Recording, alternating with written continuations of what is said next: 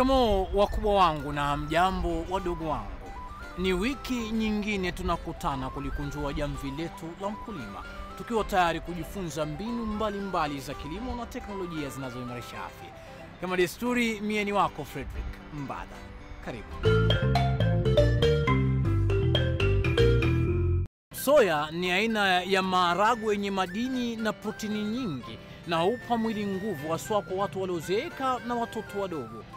Maharagwe haya hayakuzwi ama hayapandwi tofauti sana na maharagwe ya kawaida, licha ya kwamba rangi yake ni tofauti na uzaa kwa wingi sana. Basi tazama jinsi shamba hutayarishwa na upanzi wa maharagwe haya ya soya. Maharagwe ya soya ni kati ya maharagwe yanayoweza ongezwa dhamana na kupata mafuta ya kupikia. Mafuta ya mimea huwa na manufaa kuliko mafuta ya wanyama kwa sababu kiwango chake cha cholesterol kiko chini sana, na hivyo ni nzuri kwa miili ya binadamu. Lakini ili mazao yawe mazuri, lazima mbegu iwe safi na kwa hali bora ya upanzi. Kwa hali yetu ya utafiti, lazima wakati kabla mbegu haijathibitishwa kuwa ni nzuri, lazima iwe imepitia hizo ukaguaji. Na wakati kama mtafiti unafanya hiyo kazi, unaanzia mbali kwa sababu unakuwa nazo nyingi. Sasa hizo ndio unaziangalia, unazipeleka mahali kadhaa ambazo unajua hali ya anga ya huku inaweza kufanya huu mmea ukue. Lakini kila mmea uko na nguvu zake zile zinaufanya uwe mzuri pahali pengine kuliko pahali pengine, na kwa hivyo lazima hiyo idhibitishwe. Kando na hayo, kabla mimea yote iwe kubaliwe kukuzwa na wakulima, lazima ikaguliwe na wanasayansi wengine kutoka kituo cha KEFIS. Maharagwe ya soya ama soy yanaweza kuzwa mahali popote pale maharagwe yale mengine hukuzwa. Soybean mahali ambapo haiwezi kuwa ni mahali uko mwinuko wa juu, kumaanisha huku hali ya baridi inakuwa, na hali ya baridi kiweko, mmea wa soybean utoi maua, na kwa hivyo huwezi kupata mbegu ambazo hizo tunahitaji. Kwa hivyo kuna sehemu kama upande wa magharibi, nasema kutoka Nyanza unaelekea karibu na ziwa mpaka mpakani Busia, huko area za Teso, Bungoma, kuna Trans Nzoia, kuna hapa Rift Valley, kutoka huko Narok, kija Bomet, Nakuru, ukielekea mpaka pande za kule juu Laikipia, bado unaweza kuuza soybean. Alafu kuna sehemu za former Central Kenya, mahali kama Murang'a, Maragwa, huko unaweza kuuza soya. Hata sehemu kama Machakos, bado soya zinaweza kuwa. Bora tu kuna maji ya kutosha na kuna aina ya soya ambayo inakuza huku, inaweza kuwa huko na mkulima apate mazao mazuri. Kabla ya upanzi wa soya, tayarisha shamba lako vizuri sana kwa kulima na jembe ama trakta na kutoa magugu na visiki vyote. Lima mapema kabla ya mvua kunyesha, ili mvua ikianza tu nawe upande.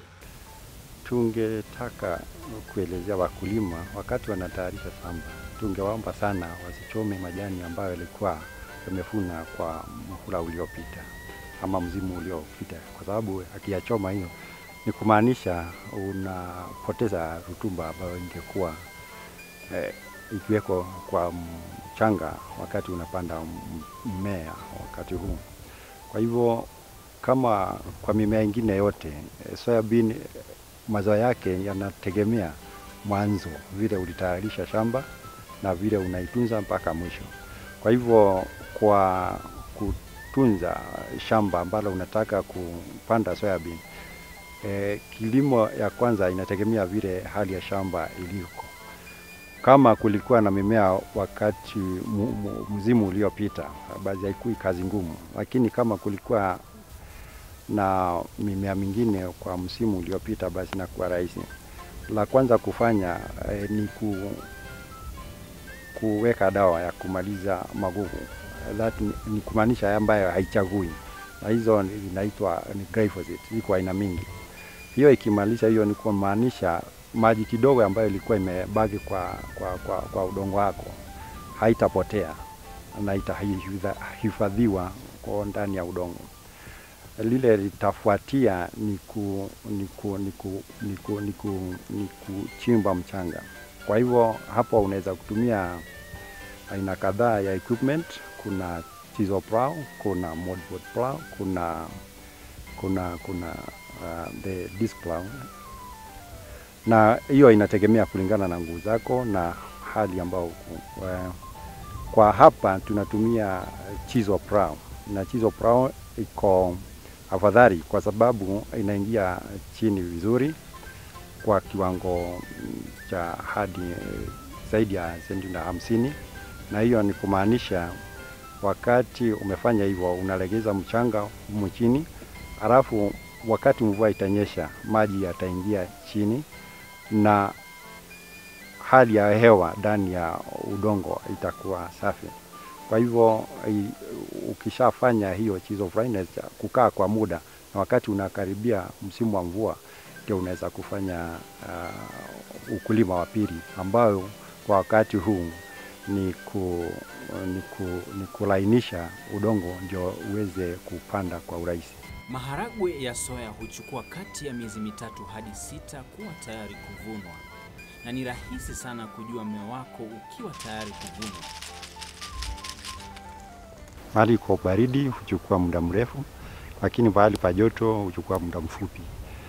Kwa hivyo mmea ukikomaa wa soybean utaujua tu, kwa sababu matawi yataanza kuanguka na mifuko ya maharagwe yenyewe ile inakuwa na mbegu itaanza kubadilika rangi kutoka kijani kibichi mpaka rangi ya brown, na kwa hata ukipiga tu mmea mwenyewe utasikia umetoa sauti, kumaanisha mbegu zenyewe zimejitenganisha humo ndani, na kwa hivyo ziko tayari kuvunwa. Inakubidi uvune wakati hakuna mvua, wakati wa jua, na wakifanya wakati huo basi mbegu huwa safi na huwa zinakuwa nzuri kwa soko, kwa sababu soko ni macho. Ili kupunguza hasara ya kupoteza mazao shambani, mazao yakiwa tayari vuna bila kuchelewa. Usivune wakati jua ni kali mno. Ingekuwa vyema kuvuna wakati wa asubuhi. Wakati wa kuvuna lazima uwe umekuwa tayari na zile vitu ambao hutumia kwa kuvuna. Utakuwa na aidha panga ama ile kisu tunaita siko, ambao utakatia hiyo mimea. Ukishakata unakusanya pamoja, unapiga kama maharagwe ya kawaida, na mbegu inatoka kwa mifuko ya mbegu, na ukipepeta utapata tu mbegu safi. Kutoka hapo utaweka tu kwa magunia, bora isikuwe na ubaridi, imekauka ya kutosha, basi unaweka kuweza kuweka kwa store, mahali utaweka kwa muda mrefu. Lakini kama soko iko tayari, nenda kwa soko. Lakini iwapo unaona dalili za mvua ama kumeanza kuwa na manyunyu, basi itabidi uvune mapema kabla mazao yako yanyeshewe, hata kama bado yako na unyevunyevu ndani. Kwa kawaida kama inakuhitaji ama unajua mvua iko karibu na ikiingia itaendelea kwa muda, itakubidi uvune, kwa sababu wakati huo mbegu huwa zimekomaa na kile kinagojea tu ni upungufu wa maji ndani ya mbegu. Kwa hivyo wakati huo inawezekana atoe hiyo mimea kutoka kwa shamba, aweke kwa store mahali anaweza kuzianika kwa muda, ndio ifike kiwango akipiga zitatoka mbegu safi. Lakini asiende asizirudike kwa store, kwa sababu ya hiyo maji zitaanza kuoza. Tena mbegu zile zitatoka hapo hazitakuwa na sura nzuri. Na kwa hivyo hizo ukipeleka mahali wale wanahitaji hizo mbegu hazitakuwa zinatamanika, na utapata bei ambayo sio nafuu. Mabaki pia ni ya manufaa, hivyo usiyatupe. Mabaki ukisha kongoa na ukapata mbegu, hayo maganda na mimea inatumika kwa kulishwa kwa mifugo. Tena yale ukiangalia matawi imeshaanguka tayari, Ukiongezea mabaki ya yale umeshapepeta mbegu zako na hayo yote, itakuwa nzuri sana kwa kuongeza rutuba kwa shamba yako, kwa sababu itakaa humu. Wakati wa mvua ikija, kuoza itakuwa rahisi na itaongezea rutuba kwa udongo wako. Kwa hivyo mimea ambayo utapanda kwa msimu unaofuatilia itakuwa na mazao zaidi. Ndio maana wakulima wanahimizwa wakati wanavuna wasing'oe mmea wote, bali watumie panga ama ringa ili kile kisehemu kinachobaki kiweze kuongeza rutuba kwa mchanga. Magonjwa ya soya yako na kuna yale yanadhuru hata majani. Magonjwa ya soya huweko na kuna magonjwa ambayo inadhuru majani, na tuna magonjwa kadhaa. Kuna moja inaitwa soybean mosaic virus. Soybean mosaic virus kama vile tumesema ni ugonjwa viral na huenezwa na wadudu. Kwa hivyo wakati unazuia wadudu, unapunguza uenezaji wa huo ugonjwa. Ugonjwa huu huwa mbaya kwa sababu wakati umeenea kwa maharagwe ya soya, vile unafanya mbegu ambazo zitatoka kutokana na hiyo mimea kuwa na marangi ya kama nyeusi, ambayo huanzia mahali jicho ya soya huwa, na hiyo inapunguza uwezekano wako wa kupata bei mzuri kwa soya zako, kwa sababu wale wanunuzi hawapendi soya ambazo ziko na marangi rangi. Kuna ugonjwa mwingine tunaita purple stain ama purple blotch, na huo nao kuwa kwa matawi, lakini mwishowe huonekana kwa mbegu zenyewe, na mbegu huwa na rangi kama ya purple, na hiyo ambayo hupunguza dhamana ya mbegu ambayo umepelekea mnunuzi. Mbolea ni muhimu kwa mimea, lakini usitie nyingi sana, na kuna viumbe vinavyotiwa mchangani kwa wapanzi wa soya, lakini pia usivitie vingi. Wakati tunaweka hiyo viumbe tunasema Rhizobium japonica, hiyo ni viumbe viko hai, na wakati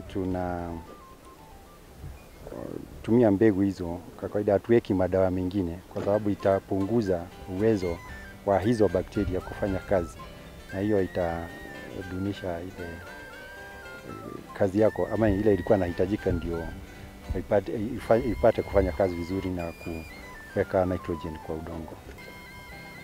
Kwa hivyo kama unaweka hivyo, kwa hivyo kama unatumia the rhizobium, huhitajiki sana kutumia madawa mengine ya kuweka kwa mbegu ya kuikinga kutoka na wadudu waharibifu ambao uweko mwanzo wa kukuza kwa mmea wa maharagwe ya soya.